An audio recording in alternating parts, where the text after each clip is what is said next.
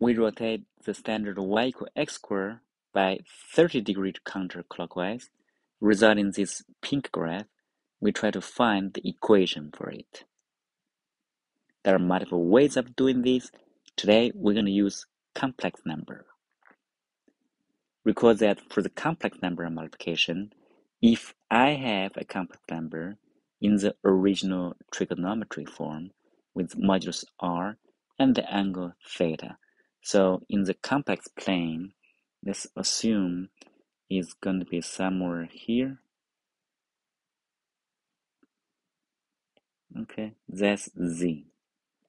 So what is the product of the z multiplied by this special complex number with radius 1 and angle 30 degree? So the product rule tells us that the new value would be equivalent of rotating z here by 30 degrees, right? So it could be 30 degree, could be bring somewhere here, right? So let's say that's the new one, right? Okay, that would be 30 degrees. And the radius is going to be the same, r, yeah? Of course, this is not in scale. All right, so let's write it down. The multiplication of the complex number z lot would equal the same modulus, and theta would be theta plus 30 degrees.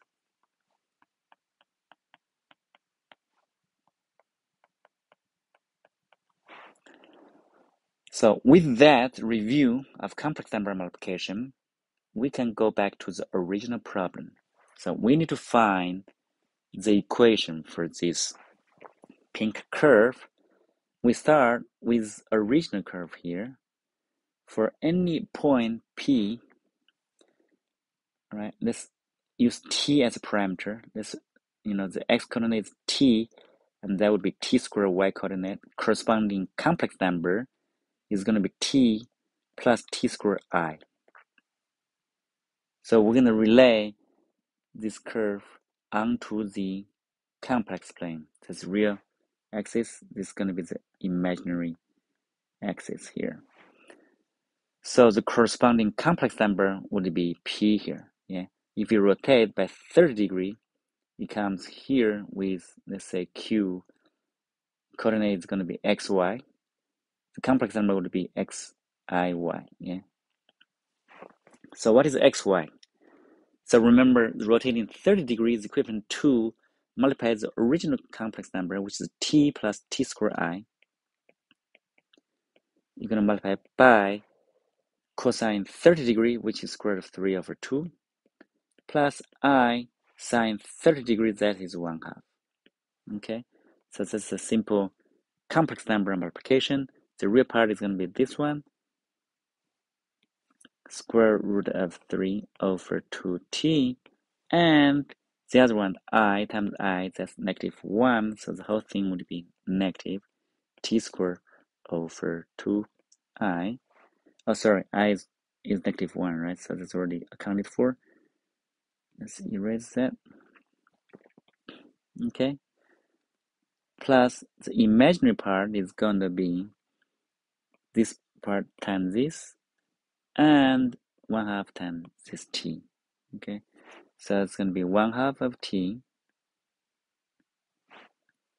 plus square root of 3 over 2t squared. Okay. So in the new curve Q, the point Q, X, Y, have this, with parameter t, you're going to have x is going to equal square root of 3 over t minus t squared over 2. Y would be, this is part of the emergent part, right? So it's going to be t over 2 plus square root of 3 over 2t squared. So that would be the equation with parameter t. Okay, that would be x and y. But how do we find the closed form formula here?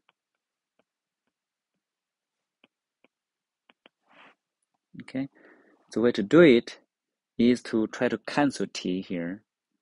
Okay, let's do that. Let's first of all, let's clone this part.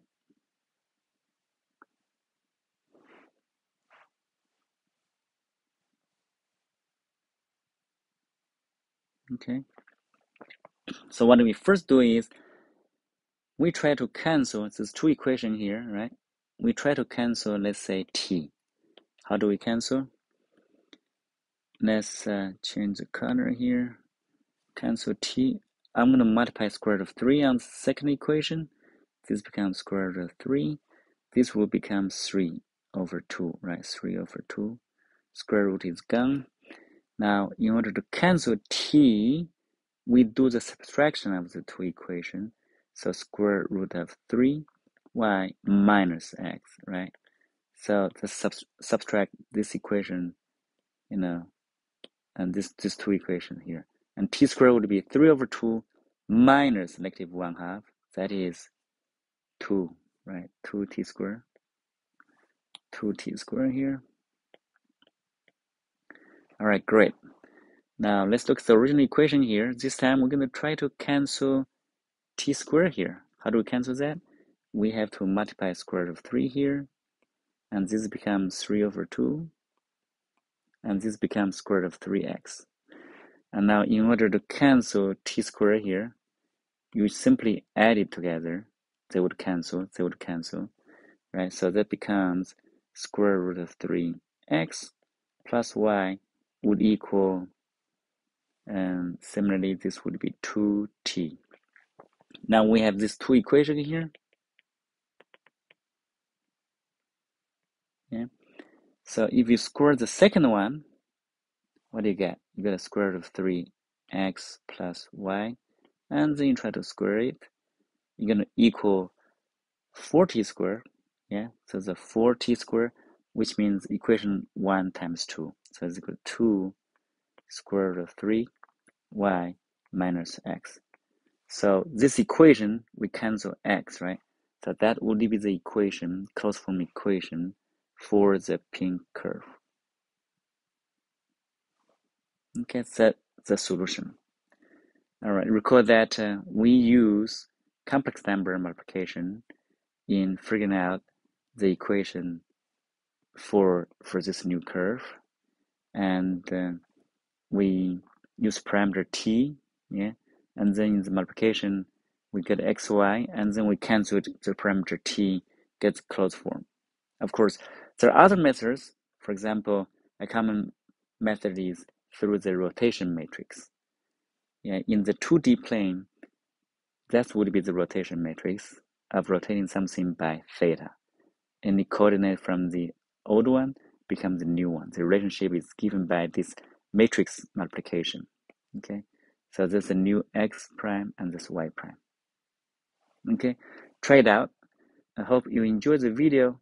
Please like, share, and subscribe to the channel.